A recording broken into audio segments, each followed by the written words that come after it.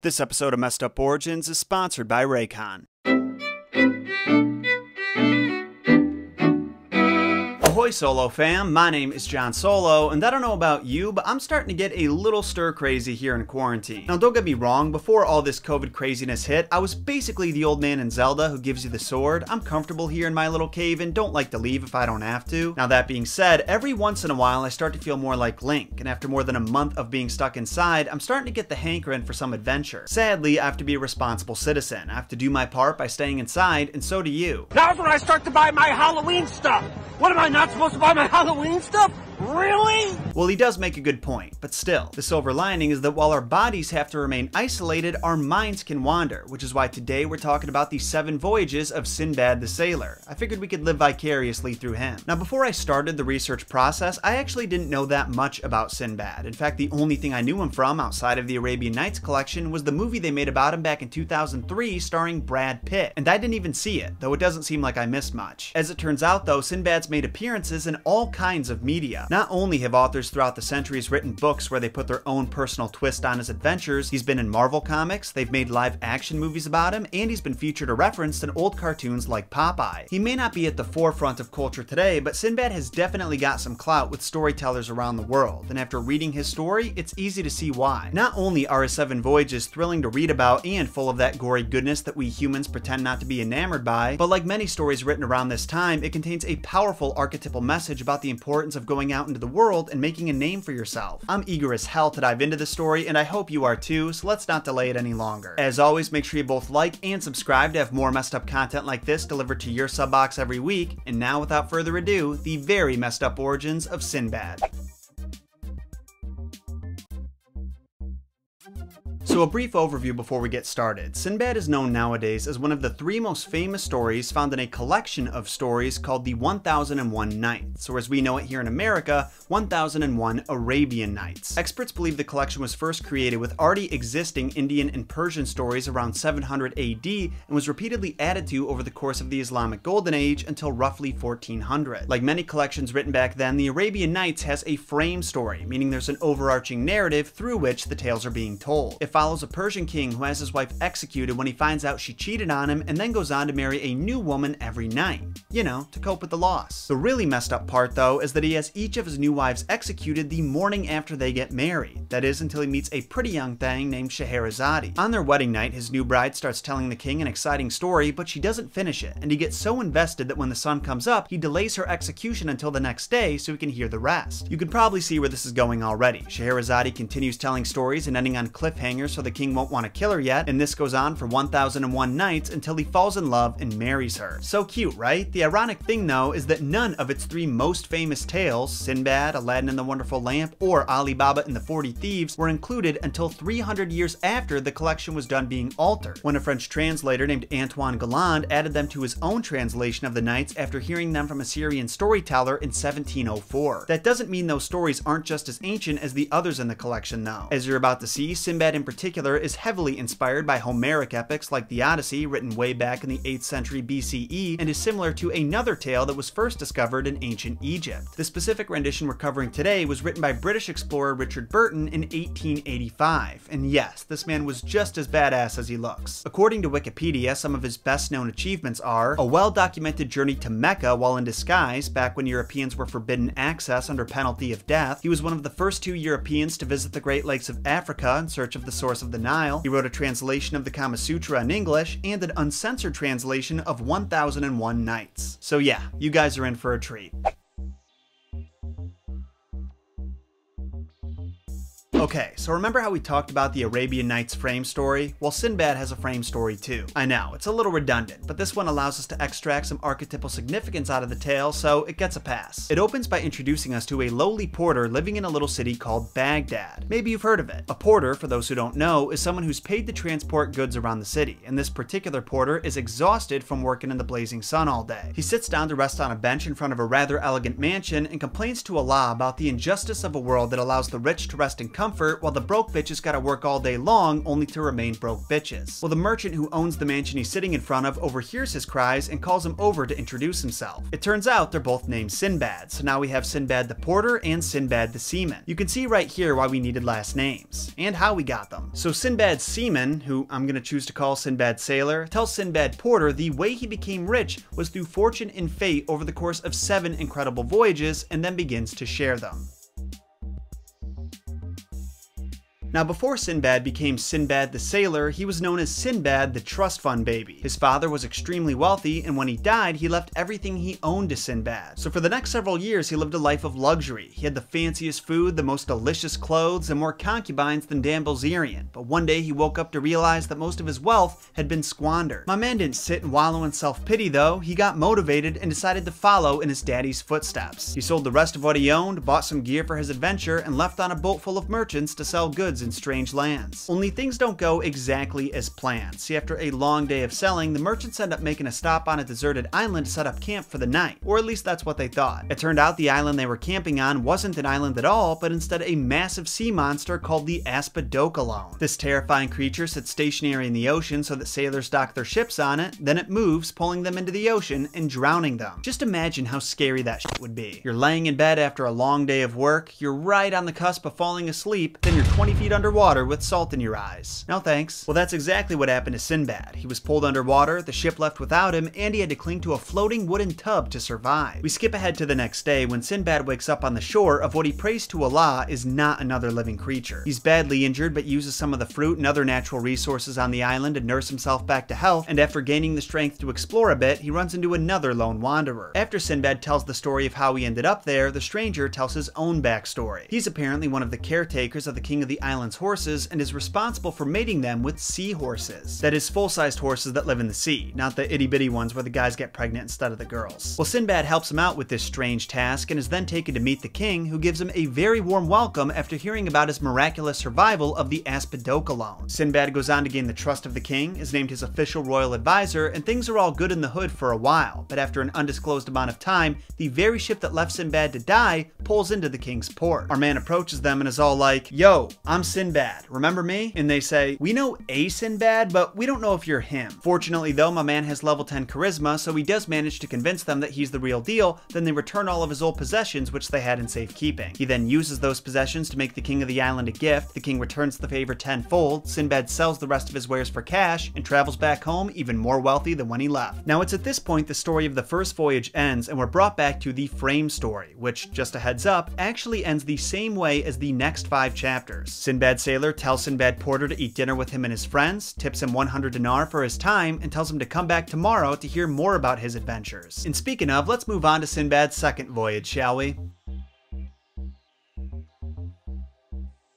After the insanity that was his first voyage, you might think Sinbad would take it easy for a while, but it wasn't long before he started jonesing for another adventure. So once again, he boards a fancy ship full of merchants, once again they travel to distant lands, and once again, he's left behind. This time because he took a nap too far away from camp and his mates thought he drowned. Left with no other choice, Sinbad wanders aimlessly around the island until he stumbles upon a roc's nest. And for those who don't know, a roc is a massive bird in Middle Eastern mythology that preys on elephants. Some of you may remember from back in the messed up origins of Aladdin that the original genie's master was actually a roc, a detail the live action movie may have been referencing when Jafar transformed Iago into a roc during the chase scene. Well, Sinbad realizes that the mama roc may be his ticket off the island, so he ties his turban around her legs when she's sleeping, and then when the morning comes, she takes flight. So Sinbad's plan does kind of work. The roc does carry him somewhere else, but sadly, somewhere else is a valley full of giant snakes. After detaching himself from Mama Roc, Sinbad notices the floor of that valley is covered in diamonds. Then he remembers the methods that old merchants used to harvest the precious gems without being eaten by the aforementioned giant snakes. They would throw chunks of fresh meat into the valley so the loose diamonds would stick to the blood. Then they would wait for the birds to scoop the meat and take it back to their nest, where more people would be waiting to scare the birds away and take the diamonds off the meat after they dropped it. Yeah, that's an incredibly specific method that he just so happened to hear about before the adventure. It's about a deviation away from being a deus ex machina, but we'll let it slide on account of it being written over 1,000 years ago. So Sinbad notices there's already chunks of meat in the valley, and figuring he's about to die anyway, runs down himself to harvest the diamonds, but he ends up being picked up by the rock when it goes to grab some meat. The rock then carries him back to its nest, but lo and behold, the merchants who tossed the meat are waiting there to harvest the diamonds, and they scared her away, causing her to drop Sinbad. At first, the merchants were bummed to see the meat didn't have any diamonds on it, but then Sinbad jumped up and was like, "Hey, I actually caught those and more. Catch," and split his loot with them. Then our hero, if you want to call him that, tells his new friends about his adventures so far, and they all journeyed back home to Baghdad.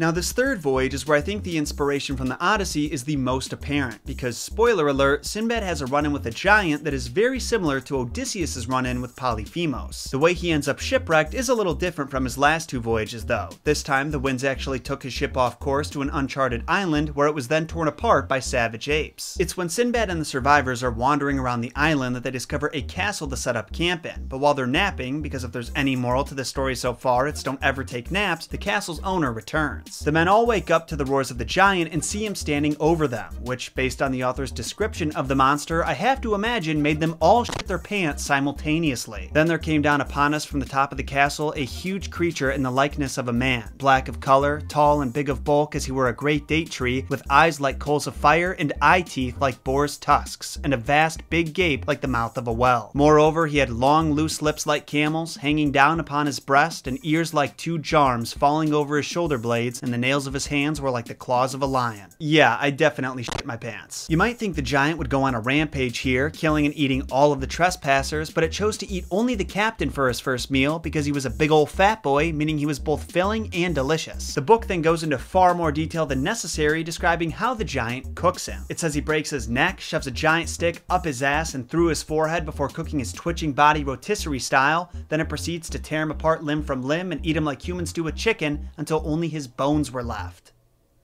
Wait, did I go into too much detail too? Well anyway, after eating Captain Big Boy, the giant passes out, but for some reason the merchants don't try sneaking away. Instead, they wait until the next morning when the giant leaves, and Sinbad formulates a plan. They decide they're going to take the red-hot irons the giant uses for cooking and stab him in the eyes with them while he's sleeping, then ride away on a makeshift boat they made with the leftover parts from their ship. So as you can see, it's pretty similar to Odysseus' plan to blind Polyphemus, only in that story they wait until he's drunk to do it instead of in a food coma. You'll be happy to hear that Sinbad's plan goes about perfect too. That is until the blinded giant calls his friends and they all start throwing boulders at the perpetrators. The only ones to survive the retaliation are Sinbad and two other merchants, and those two end up being killed not long after when their boat lands on an island of giant snakes. Fortunately though, Sinbad not only survives Snake Island, but also finds a way to flag down a passing ship to pick him up. And you're not going to believe this, but the ship that scoops him is the same ship that abandoned him on his last adventure after they thought he drowned. They end up apologizing to Sinbad for the confusion, they give back his old possessions, he sells them to the next few islands they travel to, and eventually he makes his way back home.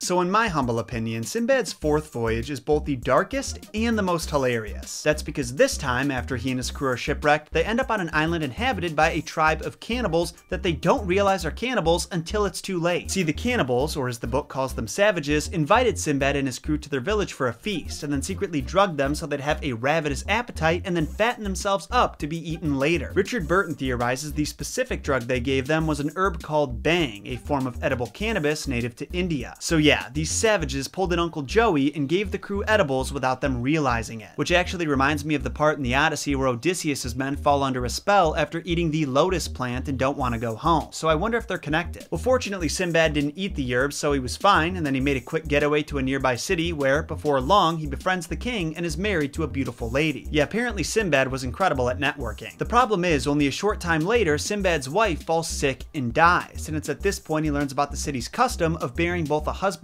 and the wife when one of them dies. I know, it's a pretty stupid tradition, and Sinbad tries to tell them that too, but they disregard his pleas for reason and lower him into the same cavern as his wife's corpse, along with about a week's worth of rations. Our hero then spends the next week sipping water and nibbling on bread while surrounded by the corpses of the city's lost lovers when the cavern is suddenly opened and a woman and her dead husband is lowered down. You might think this is where Sinbad makes his escape, but nah. Instead he gets himself more rations by sneaking up behind his new cellmate and bashing her head in with somebody's leg bone. I know, that seems pretty heartless, but people do some crazy shit to survive. And what's even wilder is that Sinbad continues to bash in the heads of everyone who gets lowered into the chamber for the next several weeks. He does eventually find his way out though, and it's actually similar to how the Resistance escaped the caves in episode 8. He found an animal that had made its way into the cavern and followed it down a long tunnel to find a hidden exit out the back. Funnily enough, after making his way out of the cave, Sinbad actually went back in to steal all the valuables that people were buried with. Yes, this is the character we're supposed to root for. Then he flagged down yet another passing ship, because at this point he was getting pretty good at it, and sailed with his new friends back home. I maintain that Sinbad's fourth voyage is the darkest of them all, but his fifth voyage has to be the strangest. This time around he ends up shipwrecked because the geniuses on his boat catch sight of a giant egg sitting on a nearby island, so they dock, break it open, slit the throat of the baby bird that's inside, and eat it. Somehow none of them stop to point out that if the premature baby is bigger than you are as a fully grown adult, then maybe it's a bad idea to piss its parents off. When Mama and Papa Bird, which happened to be rocks, returned to their nest to find their baby had been eaten, they flew into a rage, pun intended, and destroyed Sinbad's ship with boulders as they tried to escape. A few hours later, Sinbad wakes up on the shore of another island that's dense with forests and fruit, and a mysterious old man he doesn't recognize is sitting there too. Thinking it might be another merchant from the ship, Sinbad approaches him and the stranger asks to be carried somewhere on his shoulders. Sinbad wanted to be a good dude, so he said yes, but as it turns out, this was no mere stranger, rather a mythological figure known as the Old Man of the Sea. Typically, this old man is actually a water god in disguise, someone like Nereus, Proteus, or Triton, but his identity is never made clear in this story. So Sinbad carries the old man to his requested spot, but instead of getting off, he tightens his legs around Sinbad's neck, beats on his chest and back like an angry chimpanzee, and orders him to carry him around from place to place all day long until he's completely exhausted and prays for death. It was a horrible punishment to endure, but I really like the way Sinbad gets out of it. See, he was allowed to eat and drink, so he made himself some alcohol out of fermented fruit and got fucking wasted. The old man got curious, so he drank some booze as well, and after he got trashed, his grip started to loosen, so Sinbad just tossed his ass. Determined to make sure he doesn't end up the old man's slave ever again though, he had to finish the job, and his choice method of execution was smashing his old master's head with a small boulder. Then you can probably guess what happens next, because it's how almost every voyage in this collection ends. Sinbad is picked up by a passing ship, they make some stops at other islands, one of which has the unique quality of being overrun by apes every single night, then finally he sails back home. Now I hate to say it, but this next voyage is pretty lame and tame in comparison to the others we've talked about, so I'll give you the too long didn't read version. Sinbad and company are stranded after their boat is smashed on the cliffs, and they wind up on an island with no food whatsoever. But the river flows with ambrosia, the drink of the Greek gods by the way, and diamonds and pearls can be found lining the island's valleys and shores. Imagine how torturous that would be for, of all people, a group of merchants. The island has everything they need for lifelong wealth back home, but it doesn't have any food or water, so they're probably gonna die before they can take advantage. And by probably, I mean definitely. Over the next few weeks, all of Sinbad's mates die, so he says, bump this, I'm not going out like a chump, and builds himself a raft to follow a river to see if it leads to civilization. Long story short, it does. Sinbad becomes BFFs with the island society's king, just like he does with every other king he meets, and he chills out for a while before eventually deciding he wants to go back home. The king of the island then hooks him up with some gifts for his king back home, as well as a ride back to Baghdad, and the voyage ends after Sinbad makes the exchange.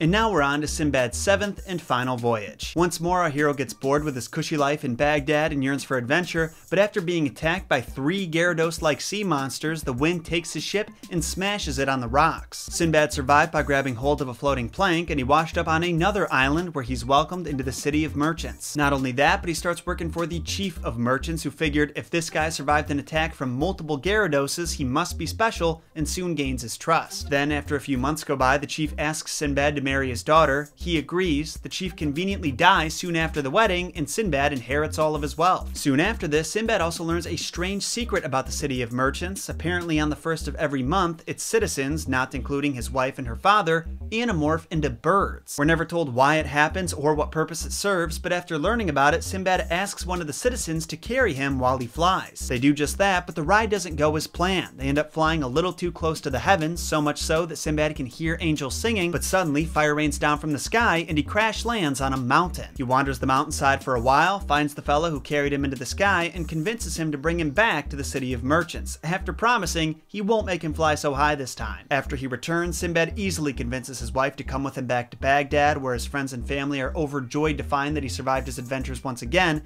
Then he swears to never go on another voyage for the rest of his life.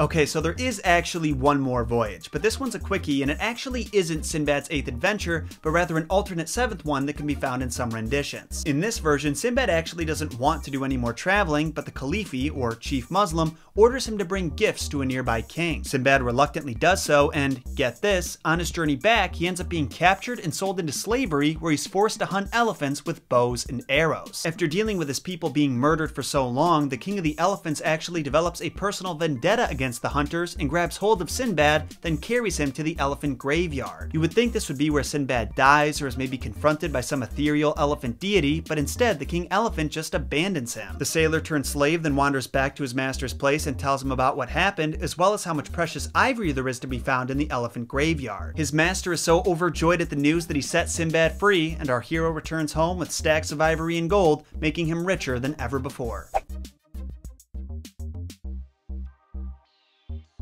Now, depending on what version of Sinbad's story you read, it might end right there, with him returning home and committing to his life of luxury. In others, we return to the frame story. Sinbad sailor gives Sinbad porter one last extravagant gift and then sends him on his way. But in Richard Burton's translation, the sailor actually has some wise words for the porter, basically telling him, so as you can see, this wasn't all given to me. I had to go through some shit. Consider therefore, O Sinbad, O landsman, what sufferings I've undergone and what perils and hardships I've endured before coming to my present state. Then Sinbad porter leaves Sinbad sailor's palace feeling grateful for the lessons he was just taught, and I like to imagine he went from there right to the docks to jump on a ship and experience an adventure for himself. So as you may have gathered by now, the 7 voyages of Sinbad share some qualities with the hero's journey archetype that we discussed in my video about the Little Mermaid. Sinbad leaves the home he's known all his life to venture to foreign lands and make a name for himself instead of just riding on his father's coattails. Things obviously don't go smoothly, not even in the slightest bit, but he does end up both wiser and richer from the experience. The same can be said about an even older tale that some experts believe played a role in influencing Sinbad, the tale of the shipwrecked sailor, which comes from ancient Egypt and was found written on papyrus. As you can hopefully guess, the story also follows a sailor who's shipwrecked on a mysterious island, only this time that island is inhabited by some kind of giant snake deity which confers wisdom onto the sailor, including the fact that he should always be brave and take care of his family, and after a few months, the sailor is rescued. Now, some say that Sinbad isn't quite hero material, being that on the surface, his only goal seems to be to gain his wealth back, but I totally disagree with that statement. Even though he's not the greatest guy by today's standards, even from the very start, it's evident to me that Sinbad is overcome by an urge that's far deeper than I want to be rich again. Every single voyage starts with Sinbad living in complete comfort, only to be struck by the desire for new experiences. And the fact that he almost dies every single time he steps on a boat doesn't deter him, it's what makes it more exciting. And I think what might be my favorite part is that every time he's in the company of his friends, he says he forgot immediately about the suffering he endured on his travels, which I think is an interesting commentary about the human psyche. I, for one, certainly experience this phenomenon every week with these videos. It's not always easy or fun to sit in front of a computer for 10 hours a day, stuffing my brain with information just to vomit it back out at the camera and then spend another 20 hours in front of the computer editing it. But when it's all finally over, I honestly get giddy to start the whole process over again. Sure, maybe it's a little masochistic, but it's also fulfilling, like when you force yourself out of your comfort zone and use your one life to experience the world like Sinbad did. And that actually reminds me, do you know what would have made Sinbad's voyages a lot less miserable? If he knew about this week's sponsor, Raycon. Now, I don't know about you, but if I were to go on a voyage like Sinbad, I would not want to be without the essentials: food, water, hair gel, and earbuds. Because between all of that aimless wandering and biding time until a rescue party shows up, I just know I would be bored as hell if I didn't have something to listen to. And if I'm going on an adventure, there's a particular set of earbuds I'm gonna pack,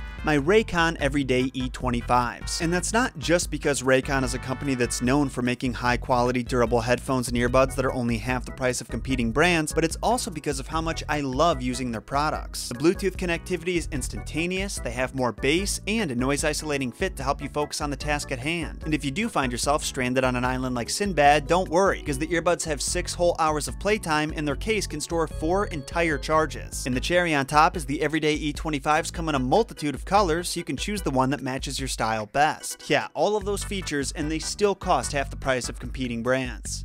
Why don't you already own a pair? Well, if you want to change that and join me in owning some of the most reliable, comfortable, and affordable wireless earbuds on the market, just go to buyraycon.com/solo or follow my link in the description to get an extra 15% off your order. How smooth was that transition? Anyway, Solo fam, as much of a disorganized mess as that analysis was, I hope you got a little something out of it and enjoyed today's story about Sinbad. If that was the case, make sure you let me know by hitting that like button, consider subscribing if you want more content like this delivered to your sub box every week, and share this video with anyone you know who might like it. When you're through with that, don't forget to comment your thoughts on today's story, whether that's your own analysis of the archetypes or which voyage you think would be the most miserable. That's totally up to you. And of course, find me on social media to stay updated on Messed Up Origins news, send a suggestion my way, or just send me some spicy memes. Make sure to follow my son and our channel mascot Gunther too, because why wouldn't you? Do you not have a soul? I'll be back next week with a very special Mother's Day themed episode of Messed Up Origins, which I am very excited about because it's one I've been wanting to make for years now. Until that day comes, my name is John Solo, and remember, John shot first.